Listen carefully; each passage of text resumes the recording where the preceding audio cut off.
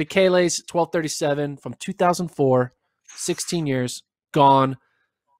And we talked about this yesterday on the pod about, I mean, I was at least skeptical because I was thinking, hey, man, you're not even close to the 12:30 range or even the 12:40 range, not even low 12:50 range. Why can you break a world record?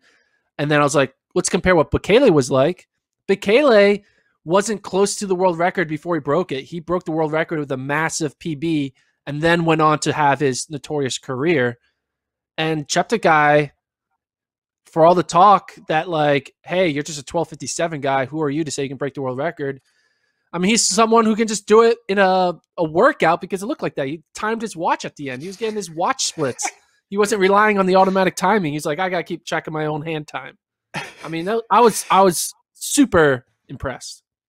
He was just clicking off this. Here are the splits: 60, 61, 60, 60, 61, 60.9. We'll round that up to 61. 60, 60, 60, 60, 59.9. And then he closed in 59.64. Looked like he had a little bit more there. You're right about our pessimism about the world record pre-race. I went back yesterday. I cut the clip out. I posted on the website. It's still on the website. It's still pretty high on the website. So I'm guessing people are going to click on that and they're going to be like, wow, you guys are idiots.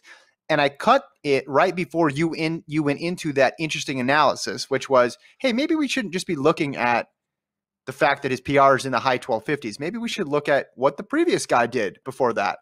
And you actually said by the end of it, you talked yourself out of being so strong on the side of he's not going to do it, because you said, hey, this guy, he's kind of like Bekele. This mirrors in many ways what Bekele did. Had some international success. Obviously, Cheptegei with the gold medal in Doha. Bekele was on the scene, but not nearly the dominant runner that we knew later on, in his career after that point, and then made that big jump down to the world record. We should have listened more to that, because this looked so smooth, Gordon. We should have probably paid more attention to a 12:51 on the road and said, hey, 12:51 on the road, you're going to chop off some time once you get onto the track. Yeah.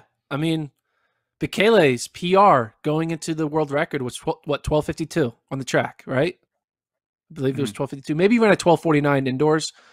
But okay, 12:49 indoors. He was low 12:50s. And it's so weird to like think about it. Like it makes sense after the fact. But I was surprised how like easy it was. Were you surprised with how it did not look like he was straining? It looked like he was en route to a 10K race. That's what the way it seemed. Yeah.